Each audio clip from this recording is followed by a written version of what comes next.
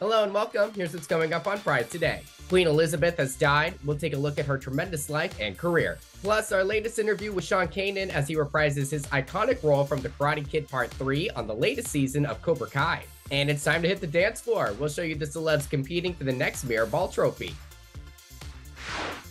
Hey everyone, I'm Ricky Cornish. Thanks for joining me as we take a look at stories making headlines. Queen Elizabeth II died Thursday at age 96. She was the longest-lived and longest-reigning British monarch. In June, she observed her Platinum Jubilee, a celebration marking 70 years on the throne. Her Platinum Jubilee just happened to coincide with Pride Month. While political power in the UK and a constitutional monarchy rests with the Parliament and the Prime Minister, the monarch's duties do include speaking out on political matters in the nation and the world. Elizabeth, who became queen in 1952 upon the death of her father King George VI, has publicly discussed LGBTQ+ rights several times in recent years and has been largely supportive.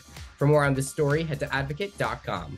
Another villain from the Karate Kid universe is returning on the new season of Cobra Kai. Sean Kanan is the second actor from the Karate Kid Part 3 to return for Netflix's Cobra Kai. As the villainous Mike Barnes, he terrorized Daniel LaRusso, played by Ralph Macchio, every step of the way during the events of the film until their final bout at the film's climax. Sean caught up with me ahead of the new season's launch. Congrats on just being so busy during a time that really there's so much to absorb and take in right now.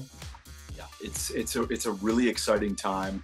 I'm humbled by the fact that Mike Barnes, a character that I played 35 years ago, that I never would have anticipated that was a role that I would reprise, and to have a role that I did that long ago that still has relevance and has a place in the fans' hearts is incredible. And Cobra Kai season 5 is sick. It is really, as a show goes on, you start hitting like the 4th and 5th season, it really, a lot of shows are not able to survive. They just kind of run out of steam, and I feel like this might be the best season yet. For more on this story, head to out.com. And get ready to put on those dancing shoes.